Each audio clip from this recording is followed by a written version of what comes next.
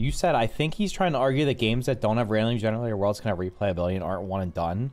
I mean, it doesn't have to have randomly generated world to have replayability. I just said randomly generated worlds can add replayability, and that for the most part, if you have a game where the world is static, if everything is static in a game world, how can you have? There can't be that much replayability. Like, that's just it. Like, there has to be some kind of something that's dynamic. If everything is exactly the same every time, how many times can you do the exact same thing? Like, if in this game, if I knew exactly where the boss was every time, I could just run over and kill him. If I knew exactly where every single resource was, I could just go grab it. Having the procedural generation makes it so, like, every time you play it, it's not exactly the same. But at the same time, like, vanilla Minecraft, I get bored of that super easy, super quick, because it's just boring. So procedural generation doesn't mean a game will have a lot of replayability for everybody.